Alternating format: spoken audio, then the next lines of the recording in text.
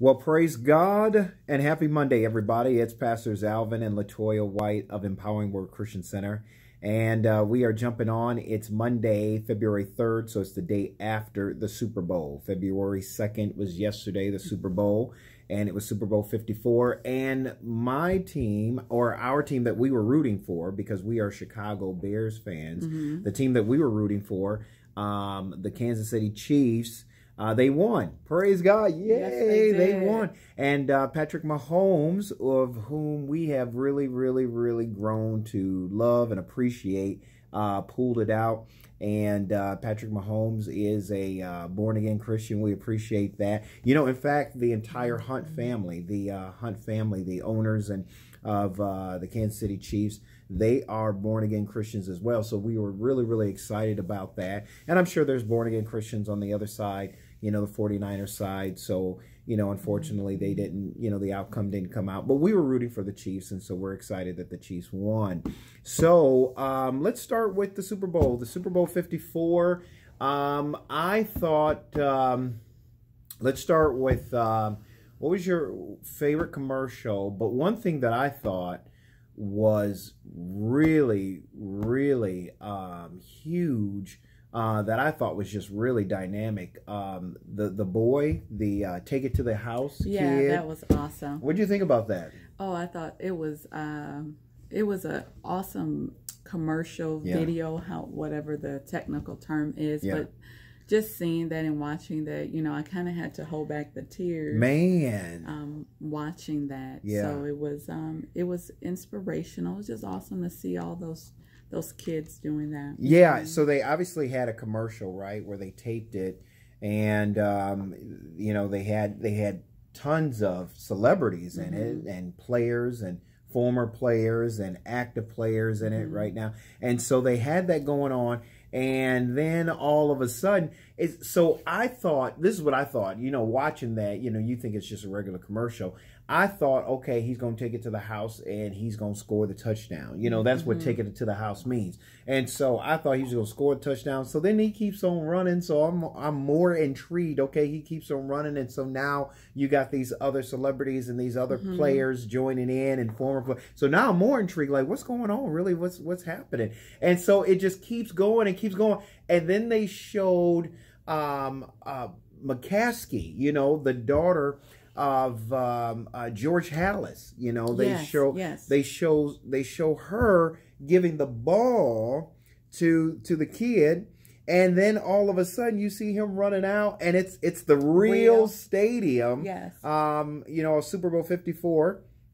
You know, and he's running out with all those kids, and he gives, that's the ball. That was the ball. That was the ball. That was the game ball, and he gives it to the ref. I thought, boy, that was brilliant. That was really brilliant. What an experience for them. Yeah. Oh my gosh, to be the kid, you can never leave. They'll never forget that. I mean, he can never. Man, they'll never forget that. I mean, that could go with them for life. I mean, it will go with them for life. That you were the kid and the rest of the kids that ran out on Super Bowl 54 on that you know, that commercial and that presentation. I thought that was beautiful. Yes, it was beautiful. I thought that was beautiful. What was your favorite commercial? Let's see. My favorite commercial. There were so many of them. Yeah. I'm not for sure my favorite commercial is. Yeah, you know, they had some commercials out there. I thought they were good commercials. Yeah. They ran the Tide commercial through the whole thing. I thought that was pretty clever. They ran the Tide commercial through the whole thing. You know, I thought some commercials were good. I thought some commercials were not good. I thought some commercials were not good. There were some commercials that weren't good. I thought there were some commercials that weren't good, but I thought there was some that were good. And what did you? You know, the one with Aquaman was funny. The Aquaman commercial was good. The Aquaman commercial was good. How about MC Hammer making a comeback? That was funny. that was funny. Yeah, I mean, MC Hammer getting paid. I mean, that's funny. Yes. You know, we grew up in the 80s so and it's early like 90s, our so generation coming into this generation. Yeah, so that was interesting. He's still doing the hammer across the... Still doing the hammer. The typewriter? Yeah. Is that what it was? What was the it called? typewriter. That's what it called. No, it was the hammer or the typewriter or something. Okay. I thought there was a huge agenda push, obviously with women. Yes.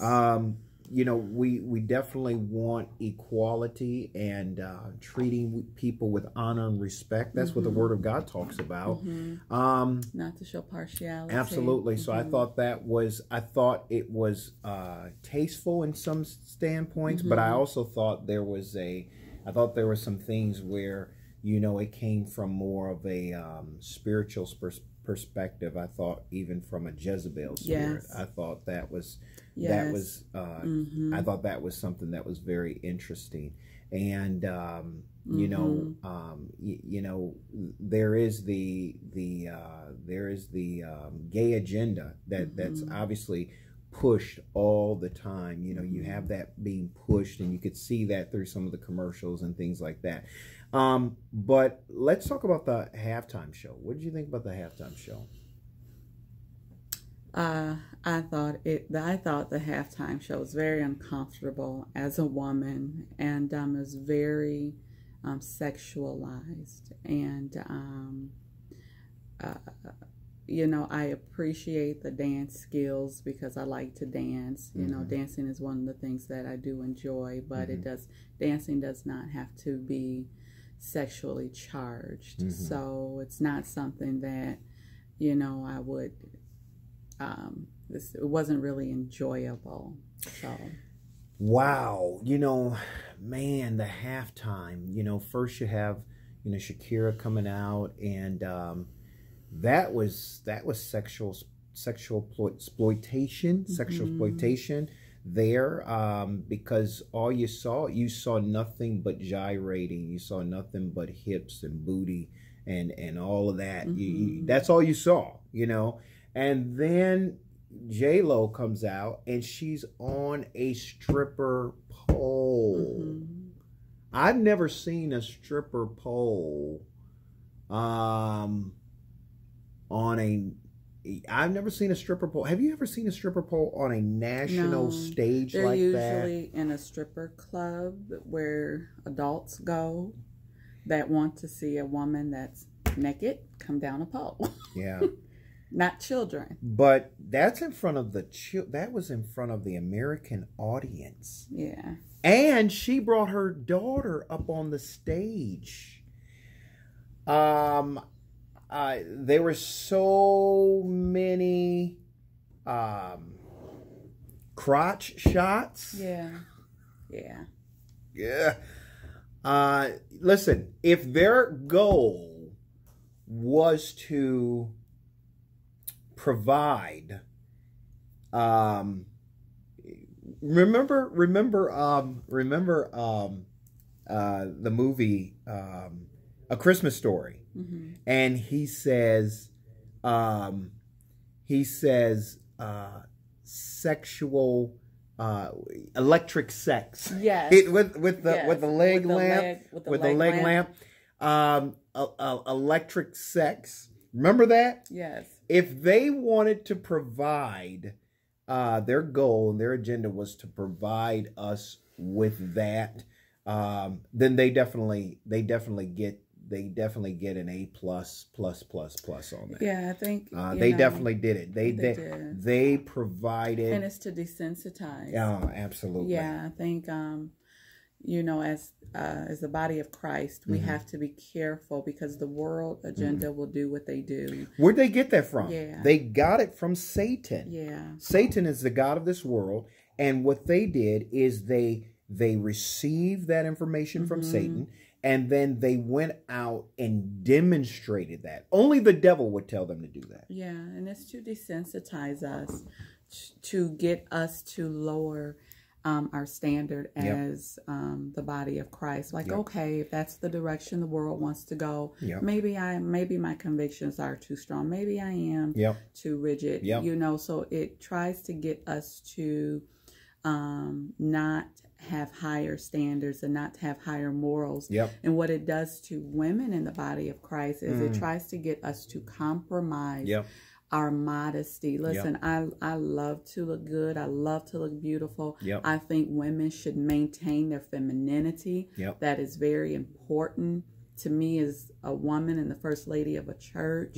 But we don't have to be sexually charged. Goodness so gracious. What it does as a Christian woman, if you don't have strong convictions, it will try you to, it'll try to get you to question your modesty and get you to compromise and, okay, maybe I'll wear this and maybe I'll show this because this is what's popular. So it tries to get you, it will challenge your convictions and it will try to desensitize you. Absolutely. And the men too.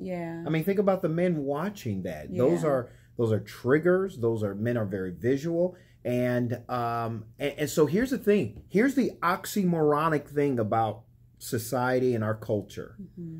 Wanting people to respect women, but putting women on display in a sexually charged demonstration.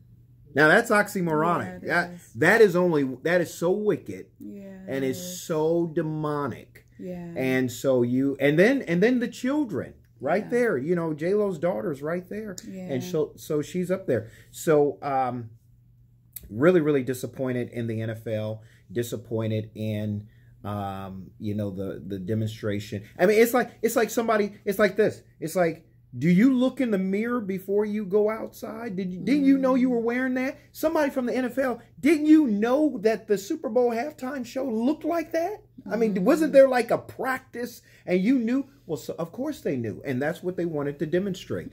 So that's our thoughts for the day. Listen, like this video, share it, subscribe to our YouTube page. Thanks for jumping on. Visit Empowering Word Christian Center Sundays at 11 a.m., Wednesday nights at 7 p.m. God bless you. Have a great day.